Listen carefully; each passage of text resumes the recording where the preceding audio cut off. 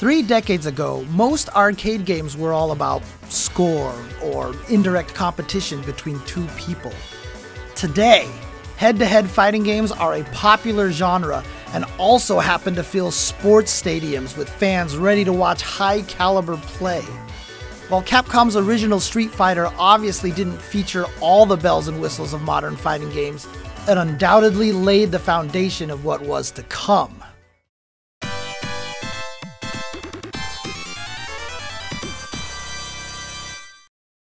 Now, as you might imagine, the original 1987 Street Fighter was a game of firsts.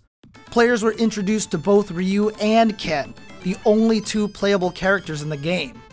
Player 1 is Ryu, and if someone else put in a credit and both started the game at the same time, the other person was Ken. The winner moved on to face the computer in a normal one-player mode, and you could not challenge that player again. That said, Street Fighter 1 did introduce the world to characters who would return in later games. Adon, Gen, Birdie, and the final boss, Sagat. Ryu and Sagat's showdown at the end of the game may not seem all that dramatic here, but their battle actually factors into Sagat's overall story for the rest of the series. Other firsts for the series included bonus stages and victory quotes after you beat your opponent. But unlike Street Fighter 2, the Street Fighter 1 quotes were actually voiced, even though everybody had the same win and loss quotes.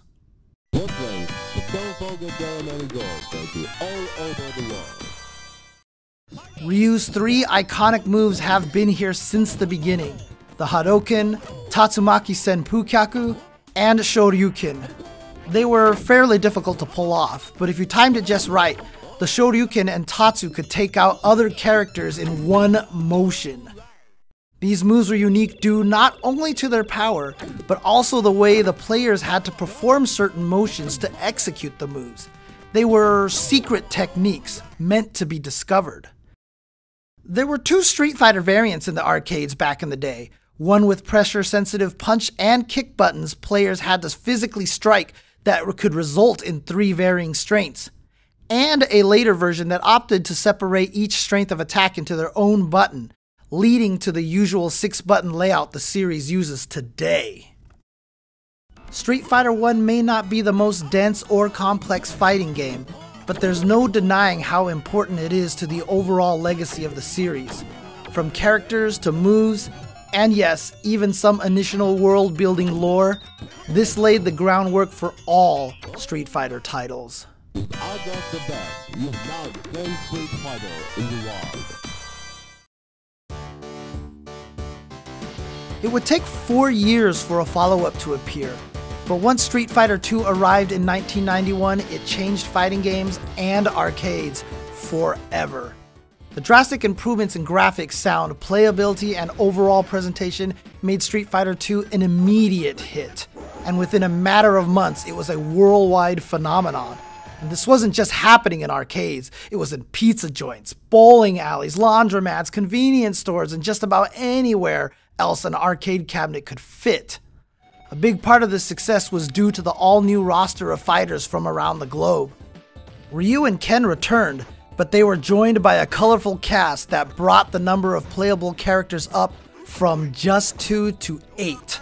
All brawlers up to this point usually had a motley crew of enemies to fight, but for the first time you could actually play as the opponents you encountered. This was actually a really big deal at the time. Each character became a legend in his or her own right, from military man Guile to Chun-Li, the strongest woman in the world. Their signature moves, costumes, and catchphrases all got their start right here. Bonus stages returned, now updated to piles of flaming barrels and the now iconic car-busting challenge inspired by the Final Fight series. And if players stopped fighting each other long enough to fight through all the CPU opponents, an additional 4 characters appeared, the AI-controlled Grandmasters, who acted as both final challengers for the player and as villains for the game's stories. Sagat returned, but now with a huge scar running the length of his chest. The story goes that Ryu didn't just defeat Sagat all those years ago, He ripped him up, using the Shoryuken as a final blow, giving him the now signature scar on his chest. These little character touches became known thanks to each character's colorful ending scenes. It's here we learned how Chun-Li and Guile both have similar agendas to find the evil final boss M. Bison, and that Blanca used to be a normal human boy. These series of plot points from each character formed a timeline of events, and thanks to Sagat's storyline, we knew that Street Fighter II took place after the original game. While the visual updates to Street Fighter II were substantial, the gameplay enhancements were on a whole other level. Just as Ryu and Ken had special abilities in the first game, now there were 6 other fighters that players had to explore. Fans would spend days trying to figure out how to throw a sonic boom or pull off Zangief's spinning pile driver.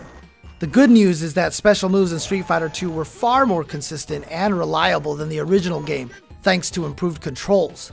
With some practice under your belt, you could start linking these normal attacks into a character's special moves, creating a robust combo system that forever changed the series, and in some way, games as a medium. The ability to string attacks together like this enabled players to create their own playstyles and express their personalities through in-game combat. You could also grab and throw your opponents, adding even more of a street fight feel to the game. Naturally, all these options led to a genuine fighting game scene, and true competition began to take shape. Everyone's minds were lit up with the possibilities, but it wouldn't be long before Street Fighter II evolved.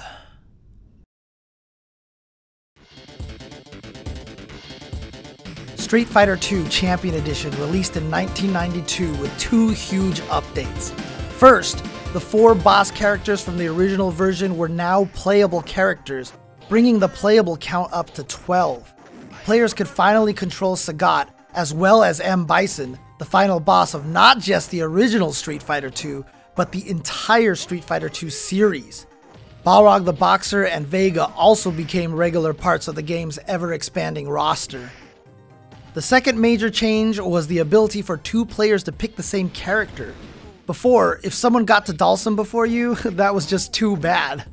Now, with mirror matches, you could have these reality-shattering battles between 2 Hondas, 2 Kens, or whoever your heart desired. There were many minor graphical changes as well, including character headshots, and some of the ending graphics saw updates too. Chun-Li's iconic blue outfit replaced her golden costume seen in World Warriors, and Ryu looked a bit sterner, for example. There were minor changes made, but Ryu and Ken received the first of many alterations meant to distinguish them from each other. As students of the same teacher, it made sense for their movesets to closely mirror each other, but here they began to develop their own styles. For example, Ryu's Hurricane Kick knocked opponents down in one hit, while Ken's hit multiple times. Over time, these two will really head down different paths.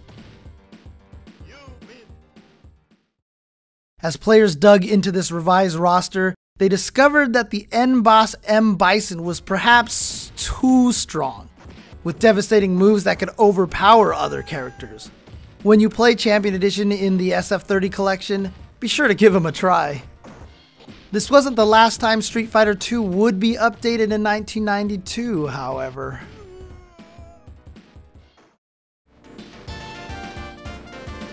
Hyperfighting debuted later in the same year, acting as a more thorough update of Champion Edition.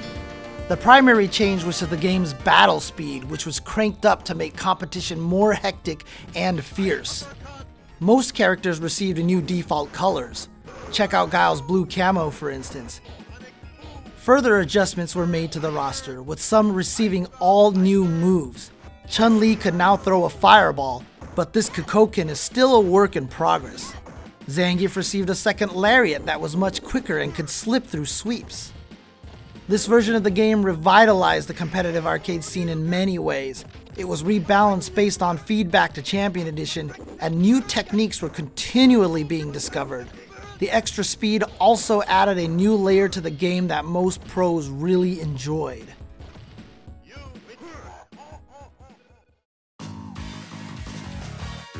Imagine walking into an arcade in 1993 expecting to see your usual hyperfighting machine, and in its place, is an all-new version with this stunning Ryu animation staring you in the face. Super Street Fighter II was a dramatic reimagining of the game from top to bottom, with all new character profiles, ending screens, sound effects, background details, and best of all, 4 completely new characters. These new challengers have since become world-famous fighters on the same level as the prior 12. DJ, Fei Long, T-Hawk, and Cammy would all return in subsequent Street Fighter games, with Cammy appearing most recently in Street Fighter V. Super Street Fighter II also introduced an in-game scoring system that awarded points for certain moves. This included certain terminology that's still in use today, like reversals and first attacks. Obviously, 4 new characters are going to freshen up match potential and the overall health of the game. Each of the new characters brought something new to the table. Fei Long used his unique martial arts skills to deal rapid damage in ways players hadn't seen before. Players who loved grappling had another powerhouse to consider, the high-flying T-Hawk. Cammy, a British fighter with a mysterious background, offered a quick in-and-out play style. And finally, DJ used tactics to dominate both the ground and the air. But the main roster received a fair amount of attention as well. Ryu and Ken continued their divergent paths by receiving different fire-based attacks, with Ryu throwing a flaming Hadouken and Ken debuting his flaming Shoryuken, a character staple to this day. Chun-Li's Kikoken finally got its signature pose too. But the 4 Shadaloo bosses were especially enhanced, gaining many new moves and many new beautiful animations. The game speed was slowed back down to pre-hyper fighting levels, though this would be a temporary rollback. 1994 gave us Super Street Fighter II Turbo. Its spruced up attract mode integrated Cammy and Chun-Li into the mix, and near the end we saw the first glimpses of Akuma, who made his debut here as a hidden boss. It would take a long time for players to even discover that Akuma was actually usable as well, being selectable through an elaborate process on the character select screen, though this power-obsessed demon would soon become a regular part of the series. And as you might have guessed by the name, the speed had been jacked back up to hyper fighting levels, though it was possible to adjust the speed even beyond that. With years of adjustments and balances under their belt, the Street Fighter roster was already bursting with refined strength. But what could really push it over the top? How about super combos? All new devastating moves that could completely turn the tide of a match. And if you managed to finish off your opponent with one of these high-risk moves, you were treated to a sense-shattering starburst that told the whole room you just won. Super Turbo also brought us air combos, which allowed players to hit opponents in the air, then essentially juggle them into other moves or even super combos. This really changed the way the game was played. Air combos added a new element for players to explore, which helped define an all-new core feature for future fighting games. At this point, characters had changed quite a bit since the original 1991 Street Fighter II. Super Turbo acknowledged this by offering the older versions of each character, which provided even more playstyles and options. One interesting result of this move was that the original version of Sagat within the world of Super Turbo turned out to be one of the strongest characters in the game. He was even soft-banned in Japanese tournaments.